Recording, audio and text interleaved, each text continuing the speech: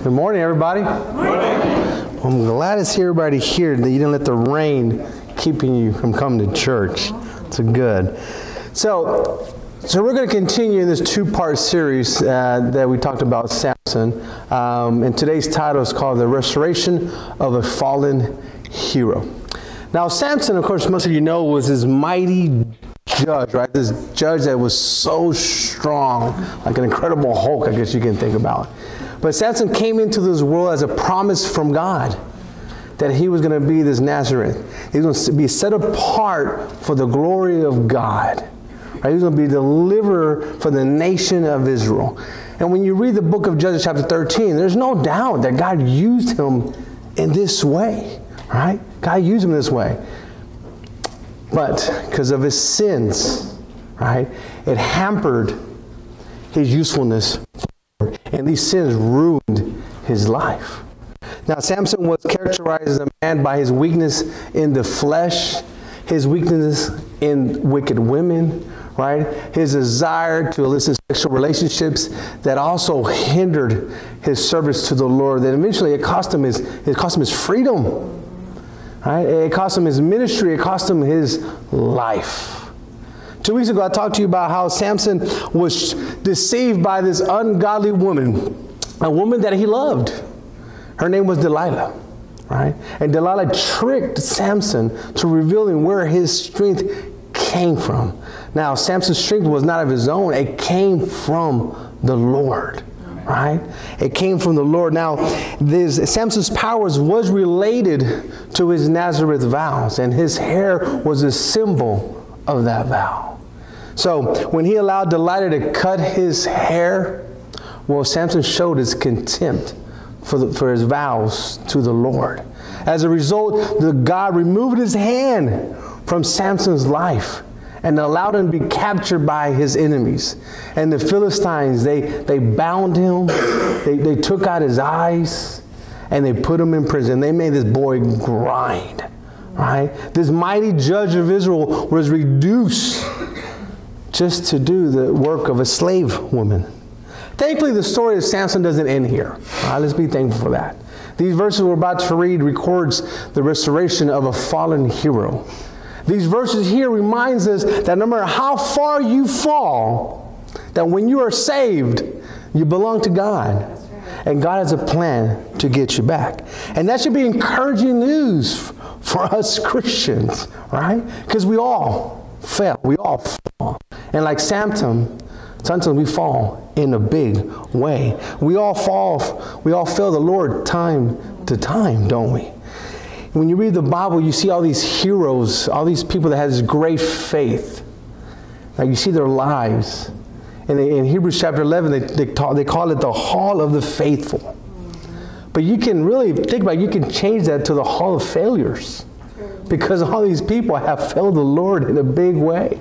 I mean, Abraham, he lacked the faith to believe that God was going to protect him when he went to Egypt. So he lied about his wife. Sarah, she laughed at God. She mocked his promises. Isaac also lied about his wife. Right? Moses committed murder and tried to cover it up. And Rahab was a prostitute. See, a successful Christian is not a person that never fails, but is a person when he fails, he knows what to do and he seeks the Lord. Amen. Right? A successful Christian accepts God's remedy for sin.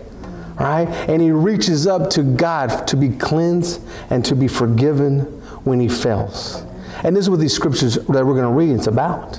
So let's see what God wants to teach us today, this morning, when it comes to the restoration of the fallen hero.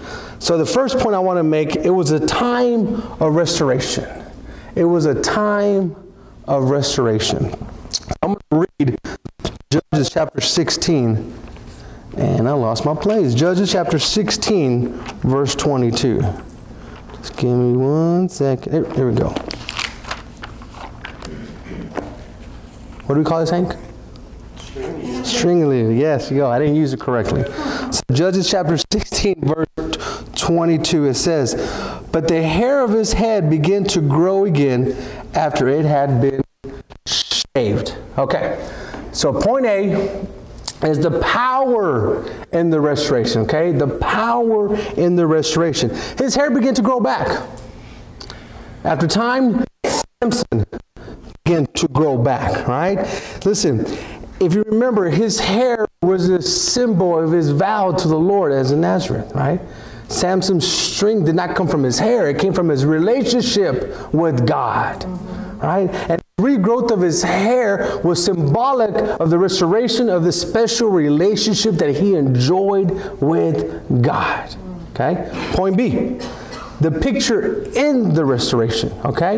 The regrowth of his hair is the picture of the truth that God is not done with Samson yet, right? God's grace allows Samson to live long enough for his hair to grow back, and also to tell us that God has a plan for Samson. Point C, the problem. The problem in the restoration. Samson's hair grew back, but it was going to be a slow process, right? The average hair grows about 1/8 of an inch per week. Translates about 6 inches a year, right? So for hair to grow to his waist, it's going to take about 6 years. So all this is saying that Samson's process of restoration was going to be a long, long time, right? I mean, he wasn't going to return back to his service overnight. Now, there are a few observations we need to notice about the process of restoration, right? Here's one. If you have sinned and failed the Lord, especially in a severe and public way, restoration is possible, but it will be gradual. Okay? You can't expect to be returned back to service overnight. Also, you can be forgiven of your sins instant, but restoration might take a while. It might take a long time, right? It takes time to earn the trust back from others. See, sin takes a tremendous toll on people. So it takes time for the pain, the distrust, the effects of sin to ease. Okay? Also, huge failures in your life is not because of a sudden fall to sin. No, it's accumulation of a long period of times of disobedience. Nobody wakes up, decides to be a murderer. Nobody wakes up, decides to commit adultery. It is long periods of time of being disobedient to God, crossing that line of temptation over and over until you get to the line of murder and adultery, right? It's why it takes time to replace bad habits with good habits. That's why it's going to take time to change the way your mind thinks. It's going to take time for the way you change the way you live your life. Also, while sin might be forgiven and the sinner might be made right with God, forgiveness does not cancel out the consequences of sin. I mean, Samson's hair grew back, but he's still in jail. He's still bounded. He's still blind. And he's still grinding grain. See, sin leaves a terrible mark on the life of the sinner. The scars of sin can be physical. They can be emotional. They can be mental. And they can be spiritual. And these scars that are left behind because of sin, they may not ever fully be healed, right? So while your relationship with God and with others might be restored, the reminders of your sin may haunt you for the rest of your life. Regret, guilt, or a loss of peace may stalk you until you leave this world. That's why we need to remember as Christians, when we sin, it always brings consequences. And those consequences may follow you to the grave. And we may be forced to live our lives asking us these two simple questions. What was I thinking? Why did I do that? I bet you there's people in prison that give their life to Christ and they look back at their life and say, what was I thinking? Why did I do that? Or there could be people that didn't go to jail and they did some horrific things. And they're asking themselves those two simple questions. Now, while there is restoration for Samson, right, the service for Samson was limited, okay? Is it possible to commit a sin that's going to disqualify you from holding a certain position in the church? It's not because you can't be forgiven. It's not because God can't forgive you. The issue is people, right? That's the problem. People won't follow a leader they have no confidence in. So these verses challenge us to avoid sin at all costs. Take the necessary steps that you need to take to avoid sin. Right? God's going to help you be the people He saved you to be. That's right. God's going to be there in the hour of temptation. God's going to protect your testimony and your reputation for His glory, but also so you can remain useful for Him. These verses remind us that there's restoration for the fallen. And guess who's the fallen? Everybody that's born into this world. Okay? I love what 1 John chapter 1 verse 9 says. If we confess our sins, He is faithful and just to forgive us our sins and to cleanse us from all, I like this is all, right? Not some, not one page, but all unrighteousness. That's all you got to do. You just got to confess your sins.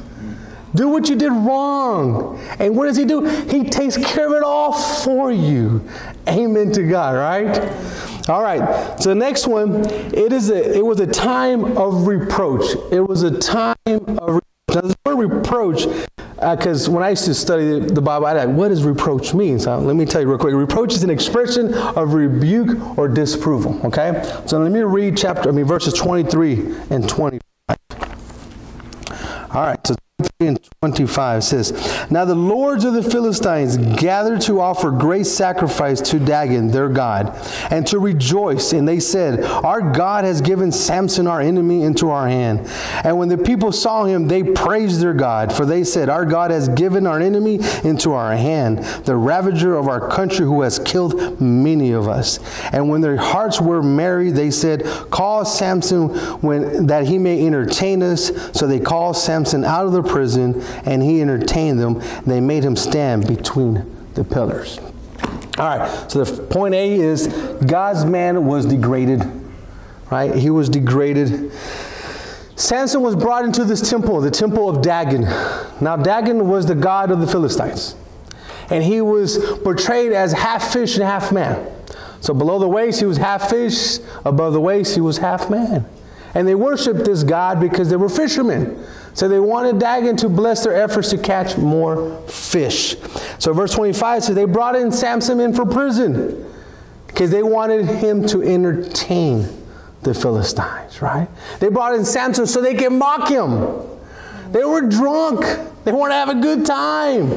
And they said, let's make Samson do some performance like some type of circus freak.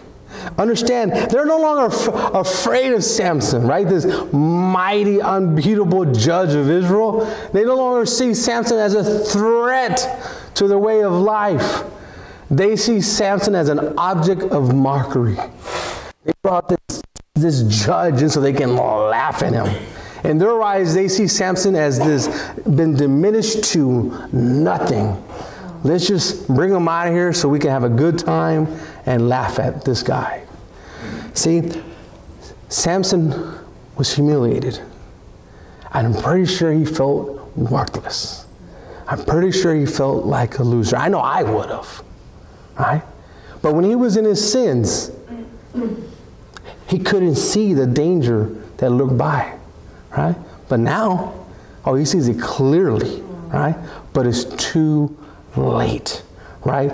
Sin has humiliated this once proud judge. Because of this sin, it turned the mighty, fearsome warrior into a clown. Because of his sins, he's been transformed from the stuff of legends to the stuff of a punchline for the enemy of God. And this is what sin will do in our lives as well. If we allow sin to reign in our hearts, right? Sin has a power to lower you down where people can point at you and whisper behind your back your failures. Sin has a power to destroy you, to degrade you, to diminish you if you allow sin to reign in your heart. All right, point B is God's glory was diminished. Okay, so point A was Samson was degraded. Point B, God's glory was diminished. Now it was diminished because Samson was defeated. And the Philistines, they worshiped their god Dagon. They gave him credit for this victory. They said it was because of him they defeated their enemy. Because Samson probably believed, I'll just have fun. I'll go do what I want to do, be in my sin, right? And I'll eventually go back to serving the Lord and going back and helping the people. He never imagined that he would be captured. He never imagined that he'll be humiliated. He never believed that his sins will allow his enemies to mock God. Doesn't that sound like us sometimes? Right? But Samson learned something the hard way. Two things he learned. One, that sin always brings consequences to the life of the sinner. Right? And second, when God's people sin, it always reflects bad on the Lord. We must remember as Christians, whatever we do is either going to bring glory to God or it's going to dishonor God. See, when David sinned with Bathsheba, when he slept with that married woman, right? He was confronted by Nathan, the prophet. In 2 Samuel chapter 12, verse 14, Nathan said this, "Nevertheless, because by this deed you have utterly scorned the Lord." That's some harsh words, huh? Utterly scorn. Have you ever done anything in your life that utterly scorned the Lord? Maybe you can think of one. Maybe more than one. And if you think you haven't done any, it's because you're blind. We all have done something that scorned the Lord. We must remember that we have salvation. So I don't want you to get confused. We have salvation in the Lord. We belong to Him. But we must do nothing in our lives that's going to bring disgrace or dishonor or allow our enemies to mock our God. So let's look at some things that God wants us to do. To Titus chapter 2, verse 3 through 5, it says this.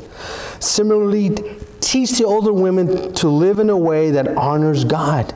They must not slander others or be heavy drinkers. Instead, they should teach others what is good.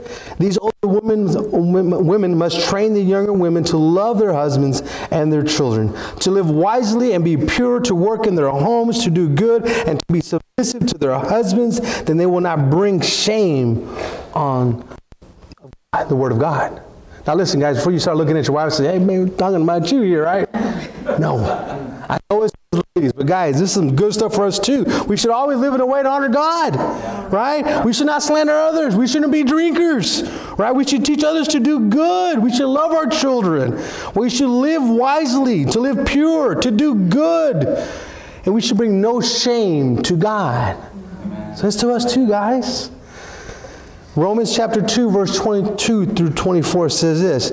"You say it's wrong to commit adultery, but do you commit adultery? You condemn idolatry, but do you use items stolen from pagan temples? You're so proud of knowing the law, but you dishonor God by breaking it. No wonder the scripture says the Gentiles," and by the way, that's everybody that's not a Jew, that's us, "blaspheme the name of God because of you." Let's don't be hypocrites, right? We as Christians, we know, right, that our lives should speak the name of Jesus. When we walk, and somebody walks in your house, they should say, "Oh, this person loves Jesus. This is a godly home." If people at work should see you, this is the guy, you need help, he'll pray for you. They should know that about you. Your family should know that you're a godly man. You should not be that person they say, "Oh, he's a hypocrite." Let's hear other things that God desires for us. 1 Peter 1:16 says, "For the scripture says, you must be holy because I am holy." Philippians 1 verse 27 says, "Above all, you must live as citizens of heaven." I mean, that's some goodness there, guys. I don't know about you, but, you know, citizens, right? When you give your life to Jesus, you become a citizen in heaven.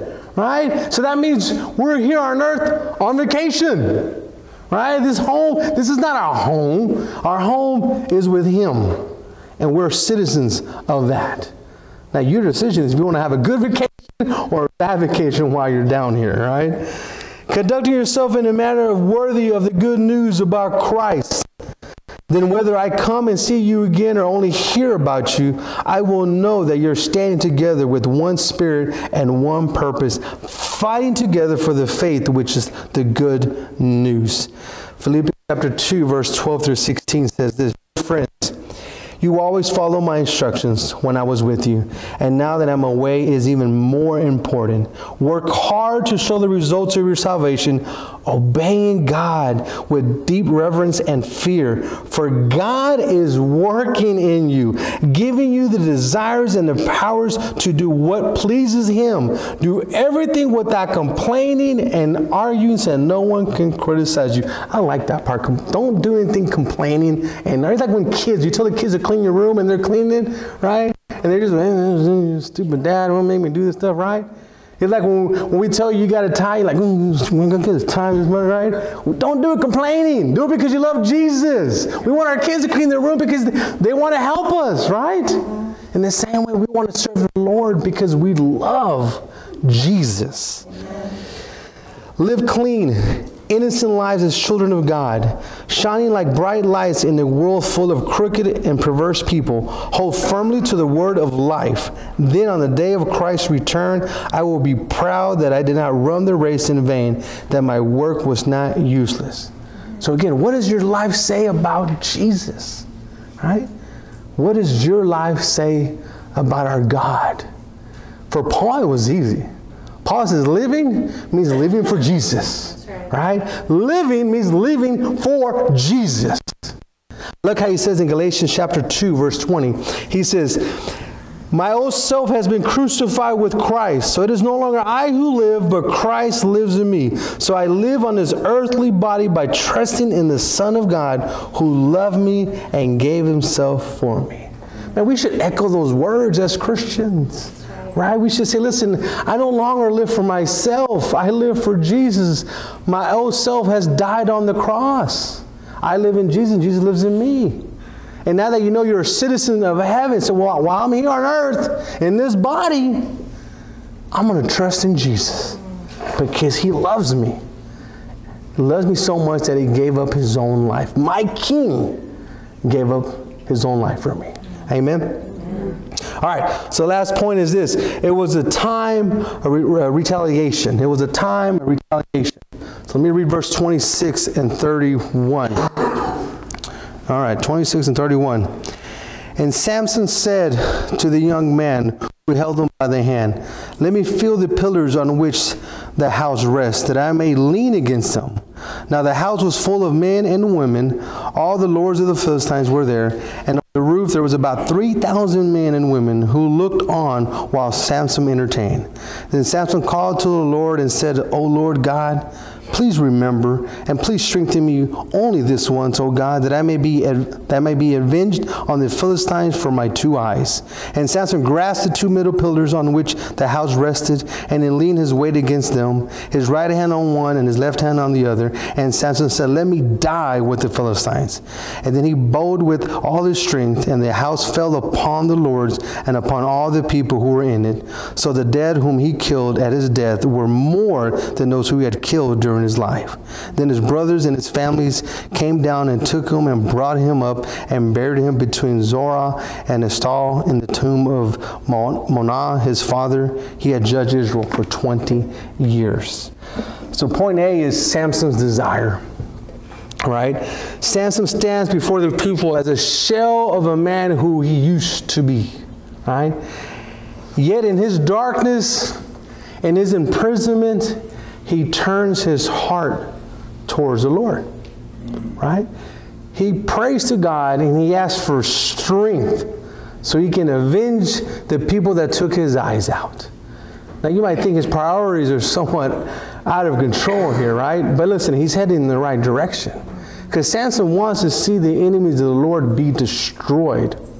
I mean, after all, this is why the Lord raised them up to begin with, right? Now, there are times when we fall into sin. We do, right? And when we do, it's easy to allow that sin to keep us from seeking the Lord in prayer. And seeking the Lord is the only avenue we have for restoration. We must not allow guilt over our actions, depression, or discouragement to keep us away from God. He's the only hope of restoration we have. So we must go to God. We must be honest with God with our sins. And we need to seek His forgiveness. And when we do, listen to me, He always hears us. And He will forgive you of your sins. Is it possible that some of you in this room are harboring unforgiven sin? Everyone around you thinks you're doing well when it comes to your spiritual walk with the Lord, but you know the truth, don't you? You know that you're cold, you're distant, you're empty. You know you're not where you used to be with God. We used to be with Him every day, reading the Bible, never missing church, and prayer constantly. You and Jesus were like this, weren't you? But now you know you have allowed sin, you allow life, you allow things to get between you and the Lord. Listen, your restoration will not come to pass until you get honest with God about your condition in your life. Amen? Listen, the horrors Samson suffered at the hands of the Philistines allowed him to examine his life. Right? He had time to think about what he did, and he took the necessary steps, and God accepted him. His bondage resulted of his freedom. His blindness helped him to see the light of God. And what did God do? God forgave Samson and used him once again. Right? God forgave David for his sins and used him once again. God forgave Peter for denying Jesus 3 times, and He used Peter in a powerful way. Your sins do not have to define you. That's right. Right? Your fall doesn't have to be the last thing people remember when it comes about your life. Yes. Right? Your sins don't have to have the last word. Amen. But you got to come to Jesus. You got to be honest with Him. Seek His forgiveness, and He will restore you and use you for His glory. Amen? Amen. So point B, Samson's deed. His deed. So Samson asked the young man that was there holding his hand, he goes, can you help me find the pillars? And then again, the young man does. Right? And when he does, what does Samson do? Samson calls on the Lord, and then he pushes with all his strength. And the pillars in the temple came crashing down. Now the temple is filled with Philistines, right? And they're seeing what Samson's doing, but they think it's funny that Samson is praying to his God and trying to push these pillars. You understand, to them, they thought this was a great joke. They see him as a has-been, as a wash-up, as a nobody. To him, they're like, dude, you're just a fool. All you deserve is our laughter and our ridicule. But Samson prayed, right? And then he pushed. And God answered his prayers. And the temple of Dagon came crashing down, killing 3,000 Philistines, including Samson, though.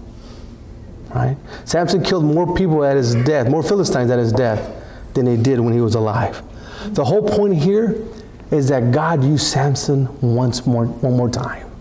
Right? God used Samson to strike down the enemies of God.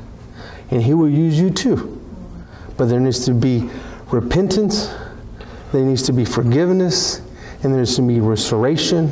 And when there is all three of those things, God will use you again for His glory. Point C, Samson's death. This mighty judge of Israel, he's gone, he's dead. And his brothers and his family, they come to Gaza. They come look through the rubble, and they find his broken, battered body, and they take it home, and they honor him by giving him a proper burial. You understand, in those times, that was very important. But chances are is that your sins won't have the same set of events the way Samson's life was. Chances are is that your sins, when you fall, right, you'll seek the Lord, God will forgive you, and God will make you useful again. Right? Chances are is that you're not going to die by doing the will of God. Right? What that means is chances are good that God's going to use you, He's going to bless you, and He's going to bring you home to His glory in the usual manner. And we all, as Christians, we want to hear those good words that we read in the book of Matthew, chapter 25, verse 21, where He says, His master said to him, well done, good and faithful servant. You have been faithful over a little, I will set you over much. Enter into the joy of your master. The sad part, many people in this world won't hear those words from Jesus because they never dealt with their sins. Right? Because they never sought His forgiveness. They never sought His restoration. Now there are people in the family of the Lord that will fail God. But many of those will come back to God. Right? Because they will humble themselves. They will confess their sins. And God will restore them. Will forgive them. And when they see the Almighty God before them at the end, they're not going to hear any mention about their sins. No. They're going to hear those good words. Well done, you good and faithful servant. So when we fail, because we will fail in our life time to time against God, we need to seek His forgiveness quickly. And when you do, like He says, I will forgive you and I will restore you back to usefulness. Because if you don't, then He's going to touch your life with punishment. Not because He wants to destroy you, because He loves you. Just the way He did to Samson. When Samson wanted to be in his sins, when he wanted everything else except God, God just removed His hands. Said, go be. So if you rather choose your sins over God, then God's going to remove His hands from your life. There's a lot of things we can learn from these scriptures. But one thing that keeps coming to mind for me is that sin comes at a high price. Yeah. Right? If you decide to stay in your sins, you know your sins. You decide to stay in your sins, then be prepared for your consequences. Because they're going to come. And it's going to be consequences in your family. There's going to be consequences at your work. And it's going to be in your church, in your community. And it's going to come. It's a price that I promise you, just like Samson, you don't want to pay. So let's don't be like Samson. Right? Let's get honest with God this morning. Right? Every day we should look and pray to God and look at our lives and say, forgive me. Be humble. Right? We're not perfect. Right? Remember, you are a citizen of heaven. You belong to Jesus. If you've given your life to Jesus, look, you belong to Him. But He has plans for you. He wants to use you in mighty ways. Remember, we're here. This is not our home, right? Our home is in heaven. We're just here on vacation, temporary in this body. So let's trust in God. Let's trust in the Son of God who gave His life up for you, right? So this morning we're going to worship like always. But I encourage you, look at your life. What does it say about Jesus? Does it scream Jesus? It has no evidence in Jesus in your life, in your home, at work, right? Get honest with God. He knows the truth. You might lie to me. You might lie to your spouse, your friends, and everybody else. You can't lie to God. He knows it. Be humble. He knows you're not perfect. Like He says, all I want you to do is confess your sins. Tell me that you did wrong, and take the rest. Amen? Amen. All right, let's pray this back into worship. Heavenly Father God, once again, in the name of your Son, Jesus Christ, you have given us a great message to end the year, God. I never thought about that. A message to tell us before we go into 2020, God. Let's be honest with you. Let the Holy Spirit that lives inside of us, my Lord, let it speak to us. Let it convict us of the things we have, the things that we put in place between us and you. Father, give us the mindset, the heart of us to be humble, that we need you. That every day we need you every single day of our lives. Thank you for the story, the life of Samson, God. And I just pray that as we continue going into 2020, God, that we would think about you, think about this plan you have for us, God. This plan to use us, not for ourselves, not that we want to get rich, God, not that we want to be blessed with bigger things and no sickness, God, but because this is not our home. Father, use us in a way that we can reach out to those people that are lost, those people that don't see Jesus, those people that they're in sin and they have no idea. Remember how you used to be, church. We used to be blind to that. We had no idea. We were so off until you gave your life to Jesus. The light turned on and you saw yourself in the mirror. You realized, wow, how was that? What was I thinking? Why did I do those stuff?